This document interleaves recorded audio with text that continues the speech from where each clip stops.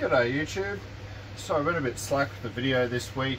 I was absolutely inundated with getting the website launch up and going. A huge thank you to everyone that bought plants through that release. It's made some great space in the greenhouse, which I will eventually be able to fill up with more seedlings and cuttings as I get around to doing some repotting when I find some time. But the purpose of this video is I wanted to talk about fertilising nepenthes. Now this is a video I've been considering not doing, thought about doing, and keep toing and throwing, but I do get asked about it a lot. And the answer is yes, I do fertilise my nepenthes, and I have for many years. I do think it makes a huge difference, though I will say right now, if you are thinking of doing it, even if you follow exactly what I do, start lightly and slowly build up from there and see what works in your conditions. Everyone's conditions are going to be different. My potting media may be different to yours, my watering schedule, the temperatures in my greenhouse, everything that it can affect the fertilizers and how your plants react will be discovered on your own. Well, what works for your greenhouse and your conditions will be based on your own discoveries, basically.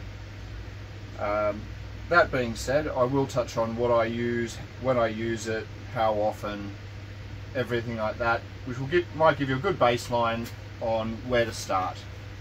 I'd probably suggest, maybe starting at about half of what I'm using or my recommendations.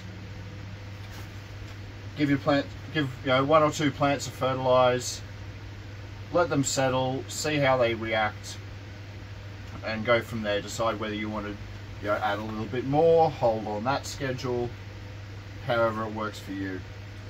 I'll also say, if you're looking as a fertilizer to save a sick looking plant or a struggling plant, generally this is not the case. In fact, when I'm fertilizing the greenhouse, if something is not looking happy, I generally do not fertilize. There is a few points where I will. Some light yellowing through the leaf. It's hard to describe, but I'm not sure I've got anything showing it at the moment. I think maybe on my Raja down there could be some signs of it, but it was a sign.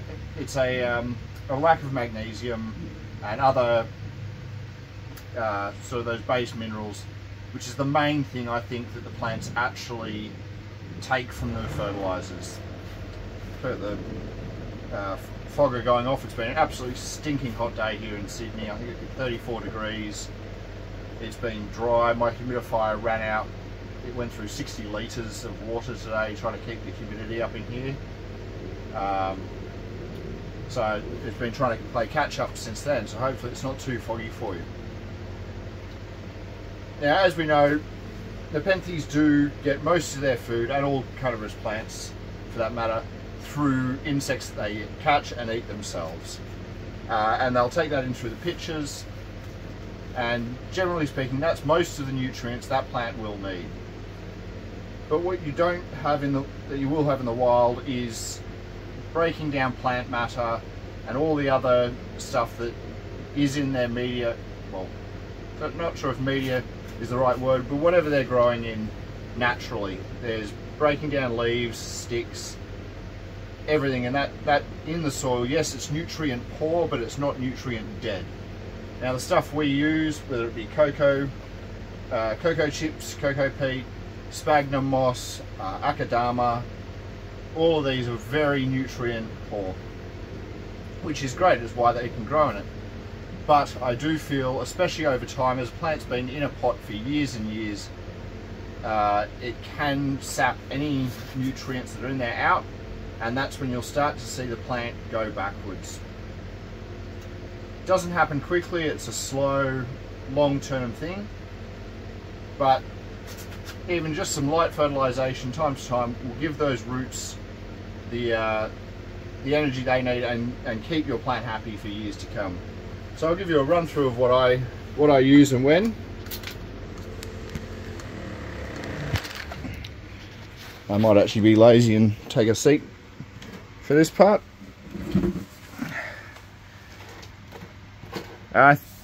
So if you're in Australia, you'll know all these, well, most of these products. In the US, anywhere else in the world, I'm not sure the comparatives. Maybe Maxi might be quite similar to our Power Feed. I haven't looked into Maxi much because you just can't get it here, so I didn't see the point in researching it that much. You got your Osmocote here, which are your little prels. I think everyone's used this, whether it be for other garden plants or the nepenthes. Sea Soil, which is more of a soil conditioner rather than a fertilizer, and the Great White Beneficial Bacteria. Now, might have helped if I had read the Sea Soil beforehand. I personally haven't been using this on my plants, but I know a lot of people have, and I am planning on giving it a test and see how it goes. But I think it'll add more to the ability for plants to take up their nutrients, which I've been using the Great White for. So I think Trifford Park down in Melbourne suggests 2 millimeters, or it might be 4 milliliters per litre of water to water through your neps. So I won't touch too much on that, but I do think this would be beneficial if you are growing plants here in Australia, or if you can get it elsewhere. I'm not 100% sure. Power Feed is probably one of the main ones I use. I've used it up as high as 4 milliliters per litre of water, just watered directly through the media of the pots, and I've seen great success with that, especially smaller plants. I seem to be able to push seedlings up to a good size and get them past that risky small stage quite quickly with it. Now I am dropping down to probably about 2 milliliters now, just because I found it was killing my my sphagnum moss a lot and giving me a lot of troubles with that, which you can see over here. Some of it's coming back, but other parts aren't looking good. Down here it does seem to look a lot nicer through my highland section there. I should actually touch on, if you're growing in a terrarium or a grow tent where you can't water heavily, I'd be a lot more cautious on how you fertilize the roots. I'm in a greenhouse here, I'm outside. After I fertilize a day or two later, I can come back through and I'll flush all my pots.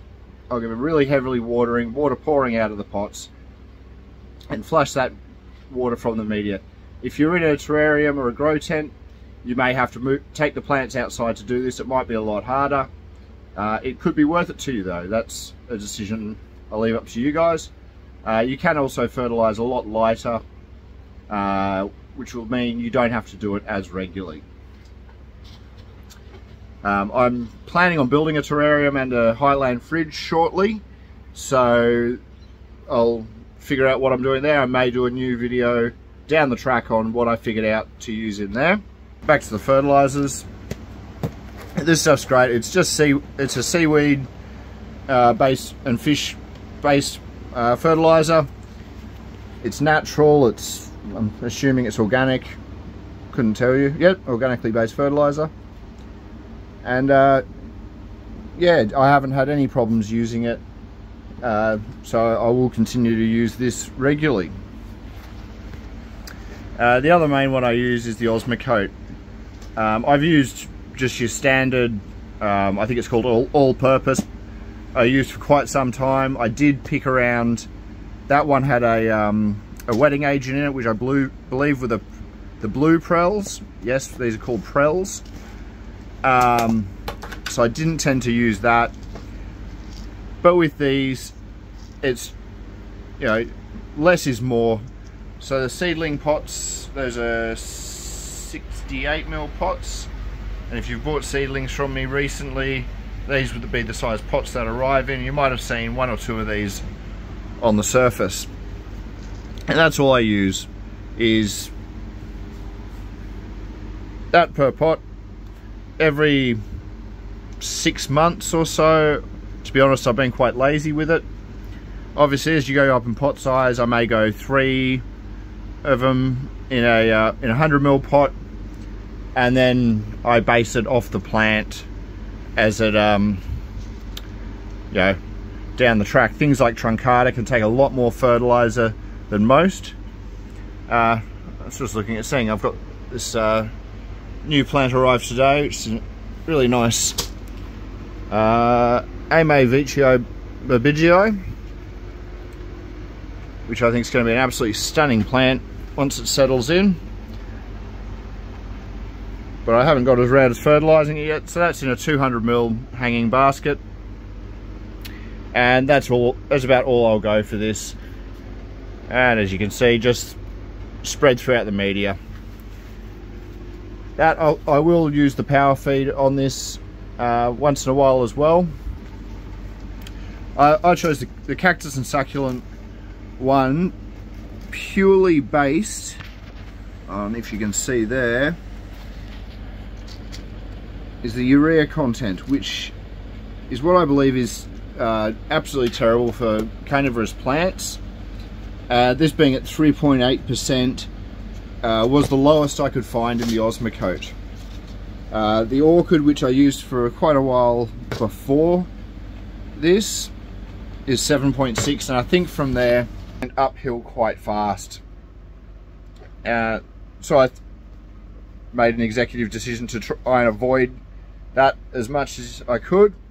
So if I'm soaking wet here, I went down. I'm lucky enough to live just up the road from the beach, so I've been down for a swim to cool down after work, and now it's actually more enjoyable sitting in the greenhouse at a nice 24 degrees, and it's still 30 degrees outside, even though it's getting dark. So you can see here, this is the well, you can notice the yellowing. That there is some red in there, which was light burn. I tried to push the lights a bit higher than I could, and paid for that with some burnt leaves. But the yellowing there, plant microbiologist, by chance, he put me onto the fact that it was probably lacking magnesium and possibly calcium, which I've got that potted in an Akadama mix, and it is completely neutral on anything like that. So especially if you're using mixes like that, and I believe cocoa chips as well, they will actually draw calcium away from your plant, so you do need to add it. You should be adding it to the media. This is something I've only learned recently, even though I've been using it for quite some time now, but it does seem to pay effect, because as you can tell, you've got a couple of leaves that was actually drying out, hence the curling. I had to get this into a bigger pot. It was completely root bound. But since I gave this a fertilizer, just gave it a power feed mix, it's come back really well, and the new leaves are looking much happier. So I think it definitely was the problem. It's gone into a bigger pot now, shouldn't dry out, should be happier for quite some time. My smaller one next to it is overdue for a repot. I'll do a bit of a plant show off while I'm in here. Beautiful big Raja picture there. There's another one hiding down there, and I think, I'm not sure if you'll see it, right at the back there's a new one coming. Now if you are growing in a greenhouse, in a grow, see if I can find it. Yep, sorry, that was a bit close up with my chin there. Just step outside. The other thing you can do is you could use the same power feed mixture, or even the Osmocote pellets, drop straight into the pitchers themselves. A lot of people do this with old dying pitchers. It can melt the pitcher, particularly if you overdo it. But just one, what I've got around here, one prill in an older pitcher. That's a picture of my Lolii Vici. You know, something like that, or just starting to get a bit second rate. Got lots of very dead pictures, but no, nothing great to show you for a. Oh, there you go. It's on a peltata jacqueline. As they start to fold up, I believe the theory is once they've caught enough prey, the peristome doesn't need to be as waxy anymore, so it lets the top dry off. But I'll see if we can see inside here. Ooh, wait, there we go, some light. As you can see, that is full of juices, and that's all nutrients that the plant can take up from this lower part of the picture. So that's a perfect opportunity to drop an Osmocote Prel, or you can use the same power feed mixture. Sorry, it's getting completely fogged out in here. The same power feed mixture into those pitchers. I will also feed seedlings with, you can use the Osmocote in the pitchers, but if they do get, sorry, if they're still too small, a syringe just from a chemist with a, I believe they call this a plunge needle, which I think, oh actually I got these off eBay. I think they're used for refilling printer ink cartridges. These are fantastic for getting right in on, let's see if you can find something small. Yeah, little tiny pitchers, maybe like this Aristolochoides. You can actually get right inside, give a few drop power feed or whatever fertilizer you've decided with into the pitcher, and that'll stop you needing to wash the media as much. I think that's all I can think of to touch base on fertilizing. Well, I suppose actually the other option you have is if you've got a smaller collection, is you can go and catch a handful of bugs and drop them in your pitchers yourself. But as you can see here, I've got a few too many plants to start thinking about trying to catch enough insects to go around and feed all of these. And as you've seen, my collection continues outside. The outside nepenthes do catch a lot more bugs. Because summer hasn't quite kicked in here, we haven't had the flies and the mosquitoes that I usually get in the greenhouse, so I'm still fertilizing quite a lot. But yeah, I think that'll be it for tonight. Happy growing, and if you're liking the content, please hit the subscribe button, like, share, get it round, and I'll see you next time. Cheers.